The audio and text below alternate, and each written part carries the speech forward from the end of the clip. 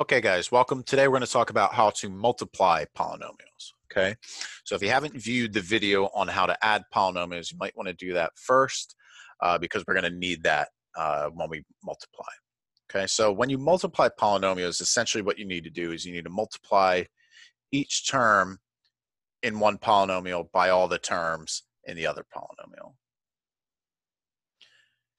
Okay, now once you do that, you're going to have a whole mess of terms to deal with, and you're just going to combine like terms at that point. Okay, so we're essentially going to do this with the distributive property. So let's look at an example. Now, these first four are nice because I only need to do sort of one multiplication here. Well, one set of multiplications, I really should say. Right? Because all I need to do is I just need to take this negative 3x to the third and multiply it by each of these three terms here. Right? So the first one I'll write out sort of in slow motion, and then hopefully that will allow you to see what's going on in the next three. Right? So in slow motion, what's happening is I'm going to have negative 3x to the third times 2x to the third. Right? And then I'm adding that to negative 3x to the third times negative 6x squared. And then I'm adding that to negative 3x to the third times 5. All right, so I'm multiplying that 3x to the third by each of the terms that are in that second polynomial, that thing in the parentheses. Well, now, of course, you're just multiplying two terms together, right? So in each case, you're just multiplying the number out front together to get a new number. So in this case, negative 3 times 2 is a negative 6. And then your x terms, x to the third and x to the third, we're going to get x to the 6. And we just do that for all of these multiplications. So in the next one, negative 3 times negative 6 is an 18. And x to the third times x squared will give me x to the fifth. And then in the next one, I would have plus negative 15, but I'm going to write that as minus 15, x to the third. Okay, let's look at part B. So part B through D we'll do a little quicker. So here we have minus x squared y times x to the third minus 4x y squared plus 6 y to the third. Now in each of these cases, my number out front is negative 1. So I'm going to have, of course, negative times positive in the first one. That will become a negative. And I'm going to get x to the fifth times y. Right, because I can only add the x terms together, and y is sort of just along for the ride in that one. Now in the next one, negative x times negative 4, sorry, negative x squared, I should just say negative times negative 4 is plus 4. Then x squared times x is x to the third, and y times y squared is y to the third. Right, and then finally I'm going to get a negative 6x squared y to the fourth. Okay, so that's that one. All right, part C, same deal. I have a 2x squared times a 1/2 x squared minus 3x minus 4. All right, this one I'll actually color code. So in the first distribution, we have 2x squared times 1/2 times x. Well, the 2 and the 1/2 are going to cancel, and I'm just going to be left with x to the fourth. In the next one, I have 2 times negative 3, so that's minus 6. And then x squared times x is x to the third. And then 2x squared times minus 4 is minus 8x squared. Oh, I said I would color code it. Let's finish the job. Okay, so let's pick another color here. How about orange? So in the last one, we have a 2x squared times negative 4, so that will give me a negative 8x squared. Right. Now, of course, in all of these examples, you should be combining like terms once you multiply, but so far we haven't run into that yet. Okay, and then finally part D, we have a negative xy times x squared minus 2x squared y minus 3xy squared. Okay, so if we distribute here, first term will get a negative x to the third times y, right? We're just adding those exponents. In the next one, negative times negative will give me a plus 2x to the third y squared. And then the last one, I will get a plus 3x squared y to the third. And of course, can't combine like terms on any of these. Okay, so that's sort of this most simple scenario. All right, so let's look at some examples now where you're not just multiplying one term by a polynomial, but you're multiplying more than one term by a polynomial. So in part A, we have 3x minus 2 times x plus 4. All right, so what we're doing here is I need to take this 3x and multiply it by each of these two terms. And if I do that, that will give me a 3x. I'll write this one out in slow motion again. 3x times x plus 3x times 4. And then I also need to do the same thing with the negative 2. So I'm going to get plus negative 2 times x plus negative 2 times 4. And now we'll simplify each of these. So this one would give me a 3x squared. This one would give me a 12x. This one will give me a minus 2x. And this one will give me a minus 8. All right, well, now we can combine like terms because these two middle terms can be combined. So they're going to combine and give me a 10x. And of course, the 3x squared and the minus 8 will just come along for the ride. All right, so that one will give me a 3x squared plus 10x minus 8. Okay, now in part B, we have a 2x minus 3 times negative 4x squared plus x plus 5. Okay, so same deal. I want to do the 2x times each of these terms. And if I do that, I'm going to get a negative 8x to the third plus 2x squared and then plus 10x.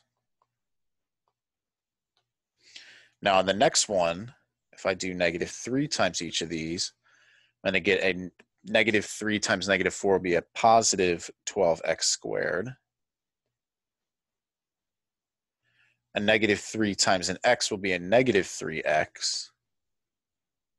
And a negative 3 times a 5 will be a negative 15. Okay, now you might have noticed that in this one, I did not write everything next to each other, right? And I've also sort of done it in a way where each of my like terms are sort of together, right? I have my x squared terms here, and I have my x terms here. And those are my like terms, right? So this is sometimes a convenient way to write this so it's easy to see how to combine like terms, right? So now we just read right off, we get negative x to the third. If I add these two, I'm going to get 14x squared. Then I'm going to get a 7x and a minus 15. All right, so that's my part B. Okay, part C, we have 3x minus 1 times x minus 3. And of course here, I'm going to get a 3x squared minus 9x minus x and a plus 3. And of course, when I combine, I'm going to combine those two middle terms and I'll get minus 10x plus 3 here. Okay. And of course, last but not least, we have x squared plus 2 times x squared minus 3x plus 1. Okay, so now if we distribute, again, first I want to do x squared times each of these.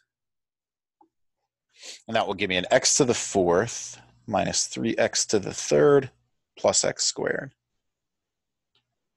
And then distributing the 2 to each of these, I'm going to get a 2x squared minus 6x plus 2. So in this case, the only thing that I combine are the x squared terms, and we get x to the 4th minus 3x to the 3rd plus 3x squared minus 6x plus 2. Okay, so that's part D. So those are some examples of multiplying polynomials. Okay, now let's do one more. So we're going to multiply using all the long multiplication formulas is just exactly what we've been doing. So here, if I distribute the 2x to each of these, I'm going to get a negative 8x to the 3rd plus 2x squared plus 10x. And then if I distribute my negative 3, I'm going to get a plus 12x squared. I'm going to get a minus 3x, and I'm going to get a minus 15. So of course, when we combine like terms, we get a negative 8x to the 3rd plus 14x squared plus 7x minus 15. Okay, so that's that example.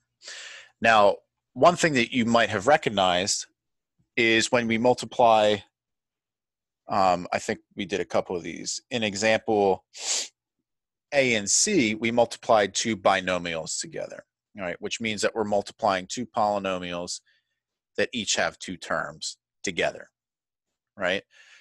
And one thing that you may remember from when you learned this in high school is that you can think of this as the FOIL method, right? So if you want to multiply two things that are like A plus B times C plus D, well, you can use the FOIL method, right? F would stand for the first two terms. If you multiply the two first terms in each polynomial, you get A times C, right? And then you have the outside terms, which are the outside terms on this expression, so you get A times D. For I, we want to multiply the two inside terms, and that's, of course, B times C, and then L for the last terms would be B and D, right? And then, of course, you would add all them together, combine like terms like we did before. Okay, so let's look at doing a couple more of these with the FOIL method now. Right, so in part A, multiplying the two first terms, I'll do this in slow motion again. So we have x times 2x. Then my two outside terms are x and 3. My inside terms are negative 1 and 2x. And then my last terms are negative 1 and 3. So now if we simplify, we get a 2x squared plus 3x minus 2x minus 3. And of course, we can combine these middle two terms to get an x. So our final answer is 2x squared plus x minus 3. Okay, part B, if I do FOIL here, and I'll do it a little quicker this time, I'm going to get 2x times 2x, which is 4x squared. And then my outside terms are 2x times minus 2, so minus 4x. 2 times 2x is a plus 4x. And then 2 times minus 2 is minus 4. So in this case, the middle terms actually cancel, and we get 4x squared minus 4. Okay. Moving on to part C, if we FOIL here, we get an x times x, which is an x squared, x times 1, which is plus x, 2 times x, which is 2x, and 2 times 1, which is 2. So of course, again, we can combine the middle two terms here, and we'll get x squared plus 3x plus 2. Okay, and then finally in part D, we have a 2x minus 3 times 3x minus 2. So if we FOIL here, we'll get a 6x squared minus 4x minus 9x plus 6. And of course, again, combining the two middle terms will give us our final answer of 6x squared minus 13x plus 6. Okay. So one thing that you may recognize is that when you multiply two polynomials together, the degree of that product is just the sum of the degrees that you had before, right? So for example, each of these factors here were degree 1. And when we multiplied together, the result was degree 2. And that's because if we add those degrees, we get 2. All right, so that's one thing that's interesting to note. Okay, now the last thing that we're going to talk about is some special forms, right? So now these are going to be more crucial when we talk about factoring, but there's still nice shortcuts to know, okay? So if you have something being squared, right, you have a binomial being squared, you can say that that's x squared plus 2 times xy plus y squared, whatever your x and y are, right? And then, of course, if you have a difference of two things being squared, that will just change that middle term to a minus. And then if you have the same first term, the same second term, but one's plus, one's minus, you get a first term squared minus the second term squared, okay? Now, again, like I said, it's not crucial that you sort of have these memorized. At least for now, it's going to be important when we talk about factoring, right? And what I mean by that is, let's just look at part A for a second. And let's pretend for a second that you didn't know the special form. Well, x plus 2 squared is just x plus 2 times x plus 2. And now you just FOIL it. So you get x squared plus 2x plus 2x plus 4, which once you combine is x squared plus 4x plus 4. Okay, now if you do remember the special formula, this says square the first thing, multiply each of the terms by 2 for the second term, and then square the last term. But if you simplify that out, you of course are going to get x squared plus 4x plus 4. All right, so it's a nice shortcut to know. So similarly in part B, I'll use all the shortcuts this time, right? So this would be an x squared. Now it's minus in the middle, so I need a minus 2 times x times 3, and then plus 3 squared. All right, so this will give me an x squared minus 6x plus 9. All right, part C, you have an x plus 4 times an x minus 4. And of course, this is your difference of two squares because you have the same first term, same second term. So this is x squared minus 4 squared, which is 16. Okay, part D, we have an x minus 4 squared. So that's an x squared minus 2 times the product of these, x and 4, and then plus 4 squared. So when all is finished, we'll get an x squared minus 8x plus 16. Okay, part E, we have an x plus 1 squared. So this is an x squared plus 2 times x times 1 plus 1 squared. So we get x squared plus 2x plus 1. Okay, last but not least, part F, we have a 2x plus 3 times a 2x minus 3. And again, here's where we have same first term, same second term, one's plus, one's minus. Whoops. So then we're going to do 2x squared minus 3 squared. So we're going to get a 4x squared minus 9. Okay, and I think, yep, that's it. Okay, so I hope you enjoyed this video on multiplying polynomials, and I will see you next time.